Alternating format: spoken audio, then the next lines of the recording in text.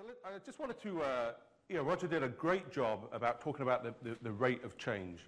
And I think, when as a manufacturer, when we talk about the rate of change, I think people, of course it's going to change. But the rate of change is accelerating faster than it ever has before. And, we've gone from this environment, in 1950 of having a corded PBX like this to having a single industry standard server that can run 200,000 users. I mean, it's just a profound change that we've seen. So 1973, Mitel was founded, and actually the same year, Ethernet was invented. 1978, Mitel launched its first microprocessor, PBX, and these two gentlemen developed TCP/IP, which is a backbone of the internet. Early 80s, obviously PCs and so on, and that's at the time that we introduced our first digital PBX. So this rate of change is really accelerating. So 89, World Wide Web. SIP trunking became a proposition that was mooted in 1996, and by the end of the 1990s, it was clear that IP was the connection media of choice. And there were lots of vendors in the market in that time that did voice over ATM, were voice over Novell networks, but IP won out, and the rest is history. But I think what's interesting is VMware introduced virtualization software in 1999. It's now a $2 billion company with 85% market share in virtualization. And at the same time, 2001, we introduced our first IP PBX. And the reason this rate of change is accelerating is our new desktop set, shown here, has more microprocessing and computing capability than a PBX from 10 years ago. So this is why this rate of change is accelerating, is that technology has evolved so much. I think the other thing that's some other trends we're seeing is there's a huge demographic move as well, mostly in the Western world. So 5 million Generation Y is coming of age every year in the US for the next 10 years. There's a huge change in the population.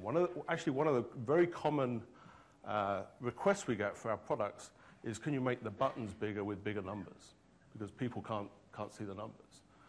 And I think you can read the rest of the thing, but one of the other trends we're seeing, which I think is very compelling, is we're seeing more and more customers that are telling their staff to bring their own equipment. So bring your own, if you're obsessive about having a Sony Vaio laptop, bring it in, we'll fix it to the corporate network. You want an iPhone, we don't support iPhone, you bring one in, we'll connect it to the corporate network. And we're seeing more and more people do that, and I think that's because the line between what people use their equipment for personally and what they use it for business is just absolutely undetectable now. So lots and lots of people doing that. So bring your own equipment in, we'll make it secure, and so on. An increasing trend. So some of the other trends we're seeing. So clearly we're seeing a huge appetite for connectability around the world. 20 million office workers in the UK. 18 million of those office workers spending 20% of their time away from the desk. 60 to 70% of calls go to voicemail. So if you can make these things more efficient, then first of all, you're going to be more efficient, and secondly, you're going to serve your customers better, and that's substantial. And I think the other thing is the dramatic increase in mobile costs.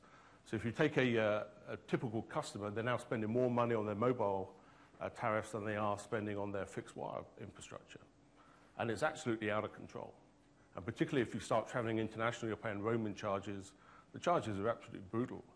So having the ability to start routing those calls over your wired infrastructure without having a communication degree for the person using the cell phone is one of the things we're delivering now. Another example of what you can do with this technology now is you can make any phone your designated phone. So you can make your desktop set a phone that people contact you on. You can make your mobile phone the phone you contact. You can make your home phone. You can make the phone in your hotel room when you travel. You can make an auto handset behind a PBX, your own phone. So when somebody calls you, all of those phones ring. And I can pick the call up on any of those calls. And then more importantly, if I'm talking on my desk phone in the office, I can transfer that call to my mobile phone with a single button push. And that's absolutely transparent to the user, for the person at the other end of the call, and that gives you flexibility. And of course, when I'm in the office, I'm taking all those calls over the wired infrastructure as opposed to the wireless infrastructure, which means it's cheaper. Here's another example of what we've brought to market is tele-collaboration. So we take high-definition video and we combine it with collaboration. So here on the screen you can see people having a high-definition video conference at the same time that they're collaborating. And one of the things I think that's very, very different, there's a number of differences that Mitel bring to market with this offer compared to the competition. The first is it uses about 10% or 15% of the bandwidth of our competition. And bandwidth is far more expensive than the equipment cost. The second thing is you can buy all these components yourself. I see no merit in Mitel taking a flat screen TV, putting a Mitel badge on it, and sell it to you at 5 times what you can buy it for from Dixon's. Okay, so you can go to Dixon's, buy your own screens, or Britannic will buy those screens on your behalf, and they'll do the integration. You can buy your own server, and we'll give you the software to run it on. So you're buying the software. The core intellectual property from Mitel is the software, not the hardware. So I can't look at somebody in the face and say why you have to pay £5,000 for a flat screen monitor when you can buy it from Dixon's.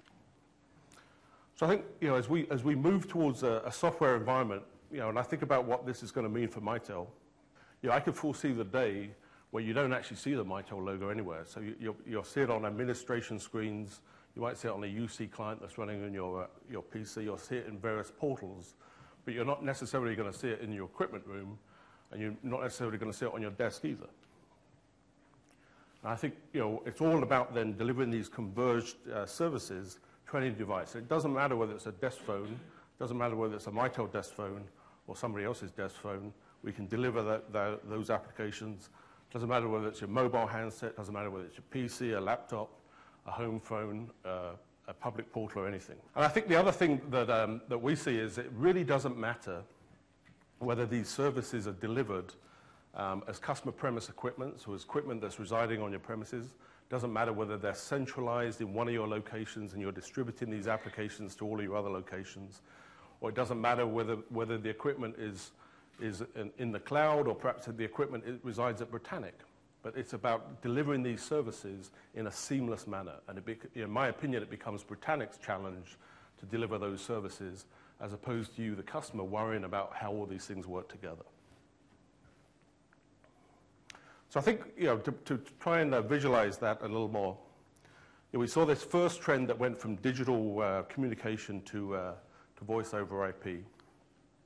We then saw this move to a real-time operating system, so away from a proprietary operating system to Linux. So we're using Linux as a real-time operating system.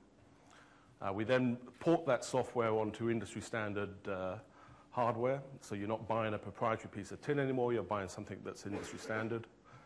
We've then virtualized our PBX core control, and I'll talk about what Mitel's done in terms of virtualizing that application over the next couple of slides. We've then virtualized the desktop so that we can blend the desktop between telephony as well as all the other applications. I'll show you an example of that.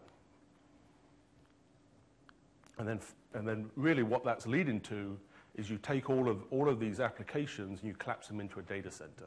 And that's a data center that you're managing, or it's a data center that's being managed on your behalf.